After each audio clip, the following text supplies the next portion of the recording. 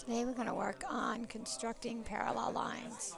First, start by taking a straight edge and draw a line.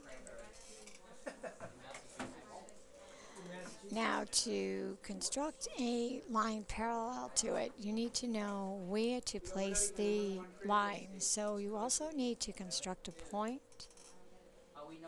And to construct the parallel, you need to tell the computer what you're parallel to and what point you're going to go through. Basically, where are you going to locate it?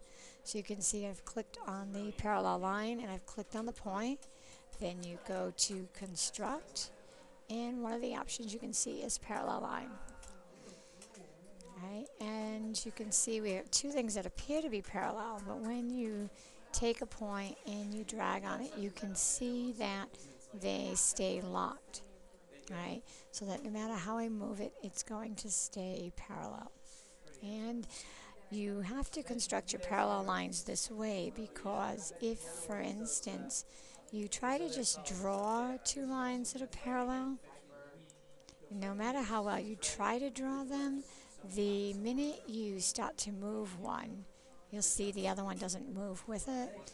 Where in this case, where we actually did construct, you can see that they will stay parallel whether I move them this way or if I start to rotate them. So hopefully you can see the difference between actually constructing parallels rather than just drawing parallel lines.